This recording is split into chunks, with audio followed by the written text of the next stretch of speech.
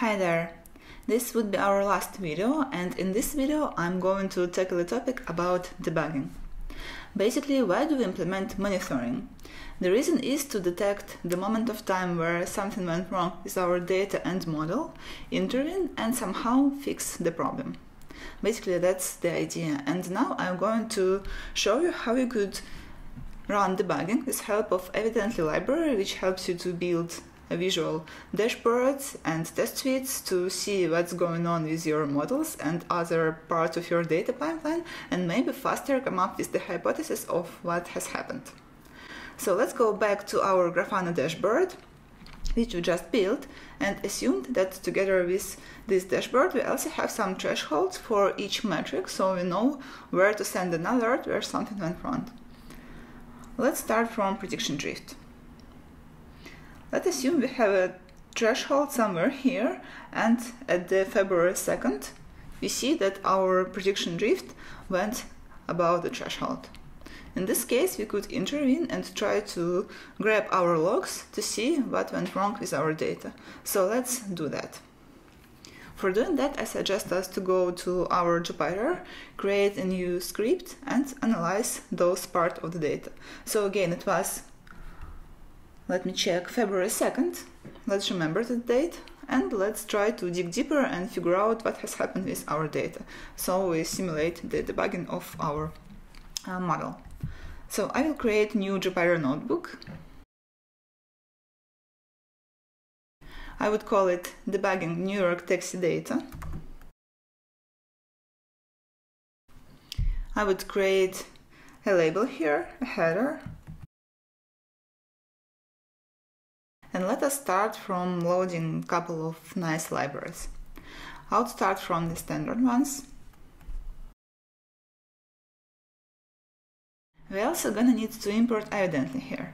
So basically we are going to use Evidently reports and Evidently test suites. So let's import those objects together with column mapping, together with individual metrics, which we used before, where we tried to create Evidently report and derive some metrics for future monitoring.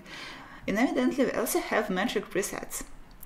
Basically, metric presets are well-combined metrics, which helps you to build a report and address the specific part of data pipeline. For example, data drift preset, which addressed the moment when you create new feature set, for example, in your data set, and need to make sure that your data distributed similarly together with your reference data set, and other metric presets like, for example, classification performance or regression performance or data quality. So they address different parts of your data pipeline, so you could create a report and see what's going on with your data. So here I suggest us to use metric preset, which is data drift.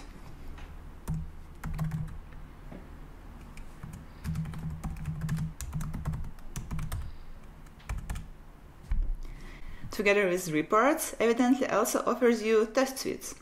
Test suites are the objects which contain a lot of different tests, which helps you to figure out whether the metric's value is exactly as you expected. So basically it helps you to compare metric value against some threshold. So let's import test suite and later see how it looks like.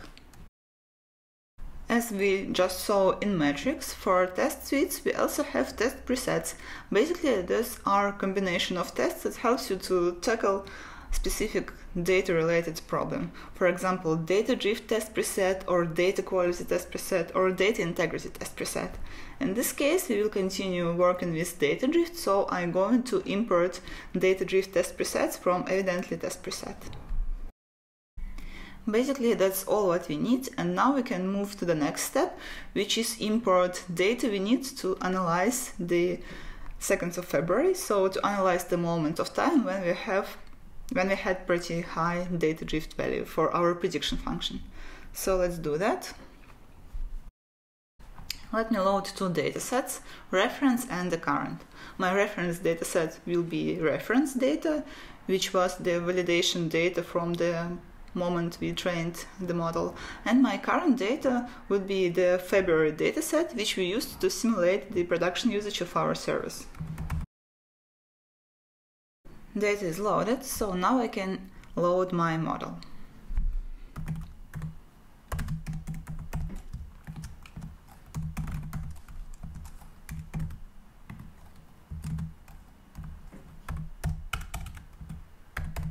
Now I'm going to read model, so I'm using mode read binary.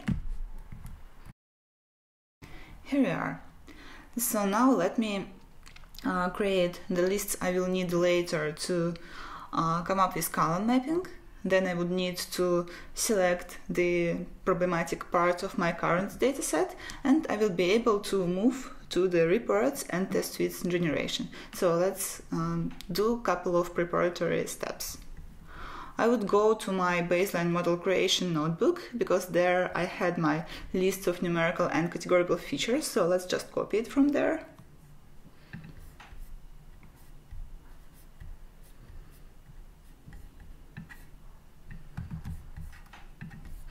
I would copy the whole block with data labeling. I would rather say dataset labeling. That's it, and now let me create my problematic part of the dataset, which is the current data for the 2nd February.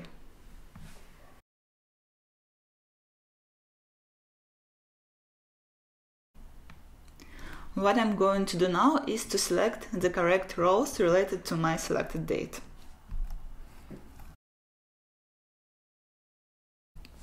Yep, it's done. So now I have all my prerequisites, and now let's build the test suite in order to see which tests related to data drift were failed. I would start from column mapping object, which I'm going to share between my test suite and report, because the structure of the data will not change. Basically, I just specified my numerical and categorical features. I also specified how to call prediction, and I specifically set target to none because I'm not going to analyze target. So I saw the prediction drift, so I want to check what has happened with prediction. I'm interested in what's going on with my features, but target here is not needed. So this is how I can exclude the column from the analysis.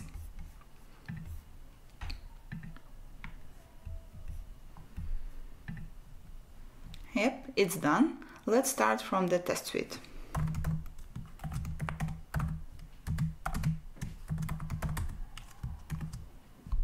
Test suite object has very similar structure to the report, but instead of metrics, we need to set which tests we want to calculate.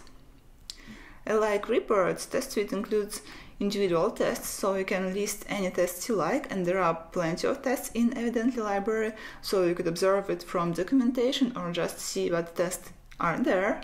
Or you can use test preset, which is a very nice starting point. So I'm going to list my data drift test preset in tests argument. So let me write tests.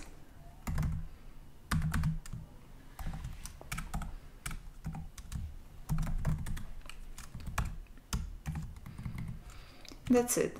So in order to calculate values, I need to use method run.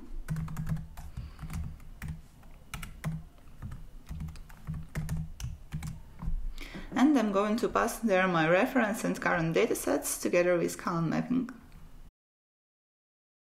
Let's try to run it. And we can see that there is a value error. Let's see the output. And evidently tells us that the prediction column is partially present in data.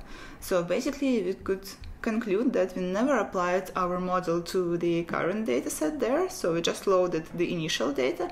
This is why prediction is not presented there. So let's first apply our model to the problematic dataset and then try to run our test suite again. And we need not to forget to fill our missing values with zeros. Let's do that.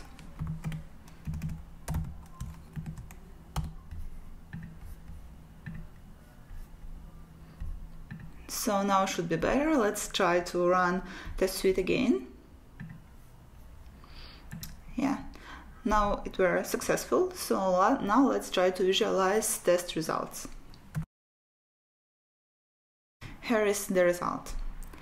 Like a report, there are several ways how you can visualize or render test suite results. There are the HTML output, which we are observing right now, and also JSON format and Python dictionary formats are available.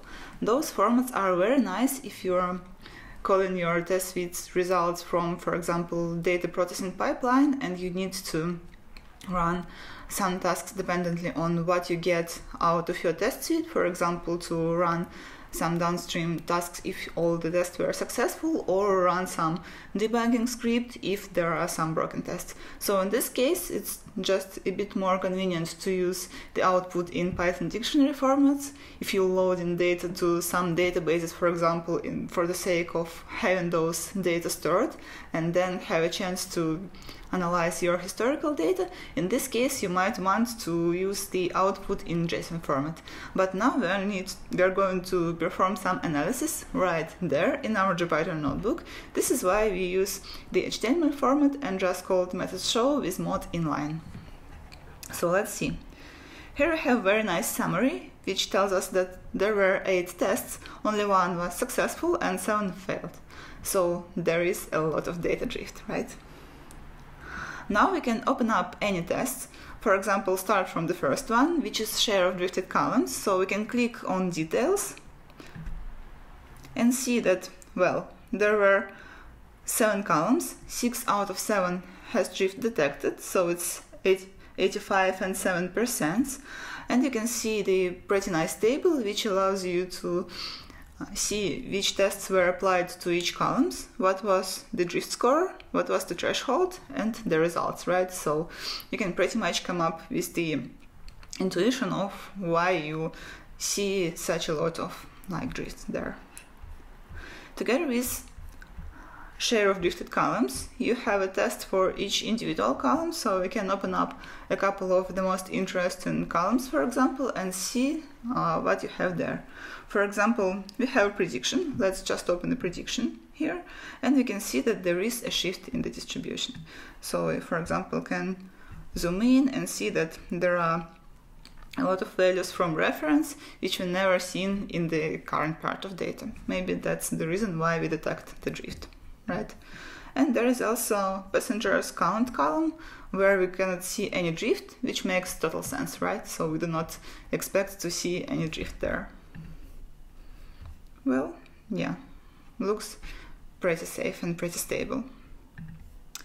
So that's how you can use test suites to fastly debug and see what tests are broken, and this is pretty useful because you do not need to implement any tests yourself. You just import all the tests you are interested in from Evidently and see visual report. Looks pretty nice. So now let's check how we can use reports in order to support our analysis and debug what's going on with our data. So let me create a report object. Here again, I'm going to use drift-related metrics, and instead of listing all my metrics individually, I'm going to use data drift preset. And now I need to run my report.